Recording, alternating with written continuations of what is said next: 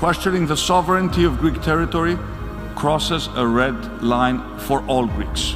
And as Prime Minister of Greece, I will never compromise on my country's territorial integrity, security, and stability, and Greece will not be bullied by anyone.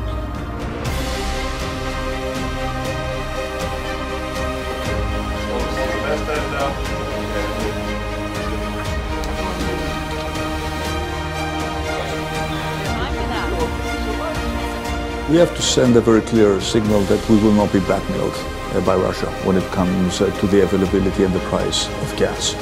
We need to do it at the national level, and we also need more European cooperation.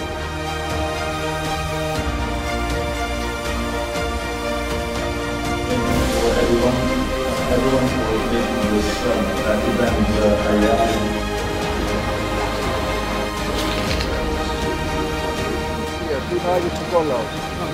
Στο πιο ωραίο σημείο της Νέας Υόρκης.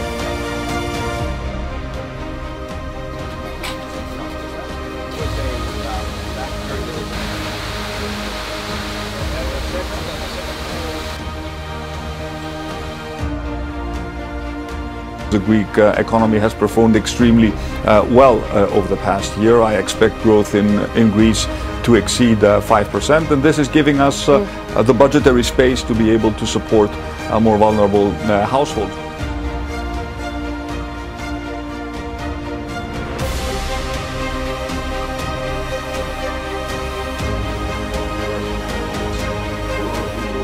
From the United Nations, I would like to address not just the Turkish leadership, but also the Turkish people directly with this message.